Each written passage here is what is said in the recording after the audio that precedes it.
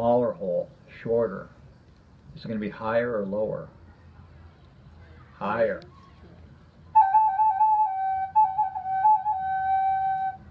Remember in physics class talking about waves?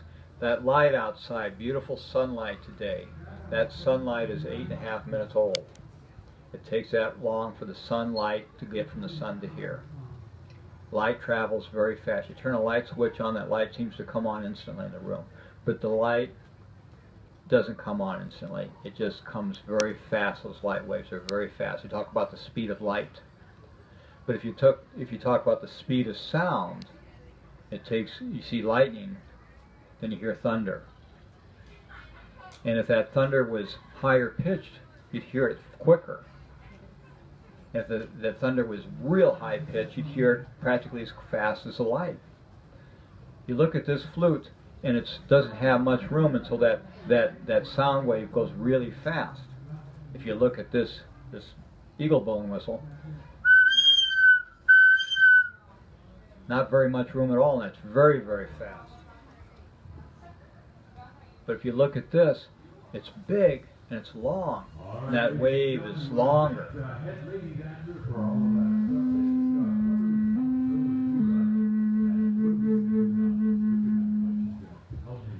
So nature is teaching us the sound waves, and if you throw a rock in a pond, or if you look at the waves in the ocean or a lake, or you see the wind waves and you see that light waves and stuff, and you get that, when you get that physics, and you're taking that in college and high school, and you get that formula that's got 3 variables, and you go, who cares, that's stupid? Think of Grandpa's flutes, and it'll make sense. That sound wave, the start, the end, the high, it's all right here, okay? So now we've done physics. Now back to the circle. We're all inside that circle. If we look at this flute, it's got 4 holes. It's got holes in the tops and the bottoms. Native Americans have, when we look at the powwow grounds, and we look at the east and the west and the north and the south, there's points. And that powwow grounds is a circle, and you're not supposed to walk across that. You're supposed to honor that. If you go into a sweat lodge, you come in a certain way and you walk around that circle. If you go to a Sundance, it's always in a circle. That circle, that life has no end and there's no beginning. These young ladies that just came in here. My wife died a year and a half ago. She's right here. There's no end to that circle. Your great-great-great-grandchildren are already here. There's no beginning to that circle. So we have these 4 points, the north, the south, the east, and the west. And there's a good road up and down. That's what brought us to the powwow. That's what takes us to work. That's what makes us good grandmothers and good mothers and good fathers and good grandfathers and good brothers and good sisters. And there's a line across. Those are the challenges in life. We hear those challenges right now with those sirens. We hope everybody's okay. We hope they can work things out. We hope no one's hurt too bad. Those challenges. Sometimes it's housework, sometimes it's homework. For the kids, it's the other team. I love basketball. I always wanted to play against Michael Jordan. I didn't think I could beat him, but that challenge would have made me the best basketball player I could ever be. I never made it because I didn't get to play with Michael Jordan. I could have been somebody. But those challenges, so we have a line up and down and a line across, dividing that pie, that circle, in 4 sections. One section was red. Before Columbus came, one section was red for the Native Americans, but also for the blood of our ancestors, my wife, my mother, my father, your parents, your grandparents, your great-grandparents, those people who have died in a sacrifice to give us this life for their blood. One section is white for the Europeans, but also for our great-great-grandchildren, our children, our future generations, the hope and the purity of that. One section is yellow for the Asians, but also for that beautiful sunlight that we have today. That sun that gives us all warmth and helps our crops grow, gives us energy. That sun that's supposed to be giving us so much more energy than we're taking from it. We're just wasting that. And one section of that circle is black for the Africans, but for the night, because we all need to rest. We all need to relax. We all need to dream. We all need to sleep. We need our dreams. I dream of some time We take this gentle breeze and we take that sunshine and we make our energy from that instead of taking it from under the ground. That stuff that's in the ground is in the ground because it's supposed to be there. It's supposed to be there. It's given the earth what it needs. All we need is above ground, right here, that sun, that wind.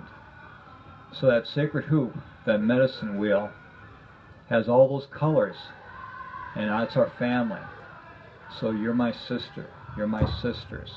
This woman here, she was my sister. Her daughter was my daughter. Her grandsons are my grandsons. My parents are your grandparents, or your parents. And that flute represents all that and reminds me of that. So when you listen to flute music, remember these things, that sacred hoop.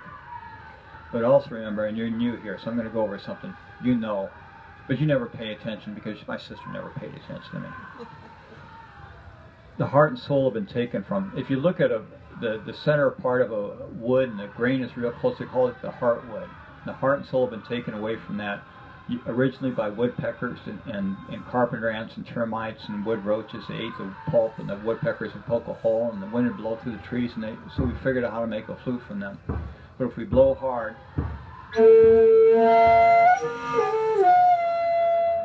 sounds awful. But if we blow soft,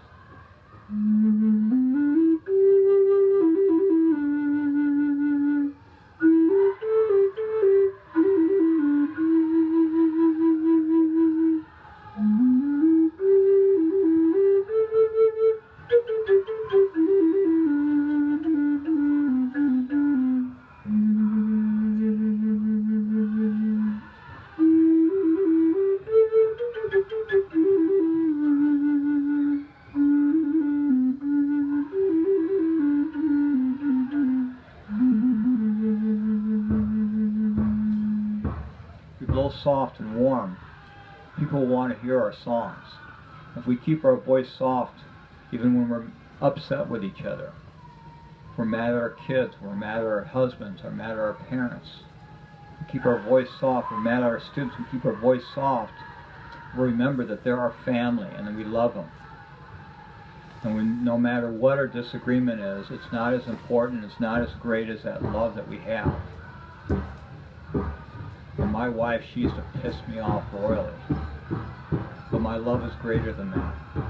It took us a long time to find out, to remember that we don't need to raise our voice, and we can work it out. And we're different. We're different. But that's okay.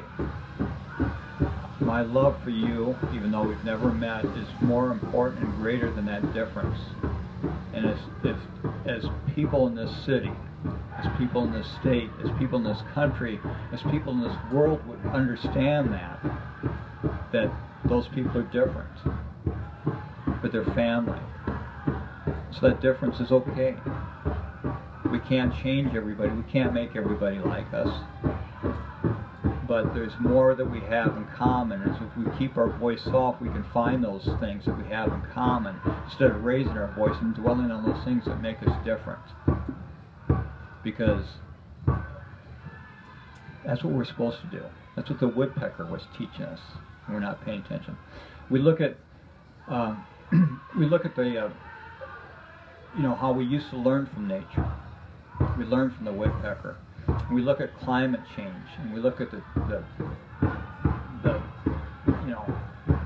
nature is teaching us. It's not, this climate change, this weather, these things that should be showing us, that should be reminding us that this sun and this breeze that we have is all the energy that we need. And we suck stuff out of the ground. That's what killed my wife. The cancer and the poison in the ground gave my wife cancer. My wife died of ovarian cancer, and she would probably still be here if we didn't have to fight so much pollution. And the four of us in this tent have lost a lot more than just my wife this last year. If we look at, we're all, I mean, you ladies are 39 years old, and I'm in my late 40s. But we are socialized at this point in our lives. Our social calendar kind of gets sometimes chewed up by memorial services and funerals and wakes. And you look at these people and we go, oh gosh, it's so sad that person had so much life and it was taken from them so early. And then we look at science and what we know, and we look at the causes of their death, the cancers, the heart attacks, the breathing abnormalities and stuff, that if we ate better, if we had better food to eat, if we had better air to breathe, if we had better water to drink, wouldn't have taken these friends, these loved ones. We could go out and hang out and share some company with friends without somebody having to die for us to do this. You know, even the Koch brothers have lost people, you know. So, you know, and they're in that circle. They're my brothers. I love those guys, even though they piss me off. So the flute is more than just music, but its music is wonderful. And this time of the year, the young men would and the young women would play the flute over the fields, thanking the Creator for the harvest. And they play the flutes over the fields and say, and hopefully that whatever winter brought us, we could handle it, and we could learn from it, and we would be ready for it. And they play the flutes over the fields in the springtime, asking the Creator for the rain, and the gentle breeze, and the sunshine to help our crops grow. And we play the flute outside the pretty girls' teepees, so the girls would maybe give us a second look. My mother she was Mohican and Huron, and when I was about 6 years old, I had an aunt that taught piano lessons. I had to take piano lessons, and I hated it because that was before air conditioning, and you could hear all the kids outside playing, and I had to practice before I could go play. I loved music, but I struggled with practicing. And then I got to middle school, and I saw how cute you girls were. And so I started playing the guitar, thinking that, you know, I could maybe impress some girls. But I'm in my late 40s, and so Neil Young and Bob Dylan and John Denver and stuff. So I love folk music because I didn't have to put up with other musicians. I could be just a soloist. And so I was a solo folk musician for 100. Well, I guess I'm in my late 40s, so for 40 years I was a folk musician. And then when my father died, that became very important because my father was Irish and English, and that folk music has roots back in Ireland and England. And a year later my mother passed away, and she was Native American, and I felt like that wasn't fair, that I didn't have something for her. And so I found the flute, and the first time I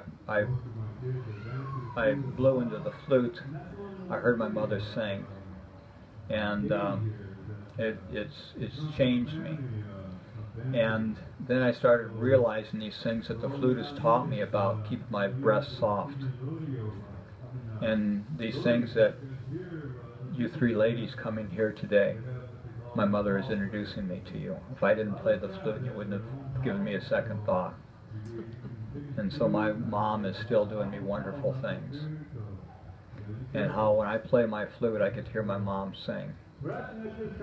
And when I learned about that sacred hoop, that medicine wheel, I learned that after my mom died, and I learned it from my mother.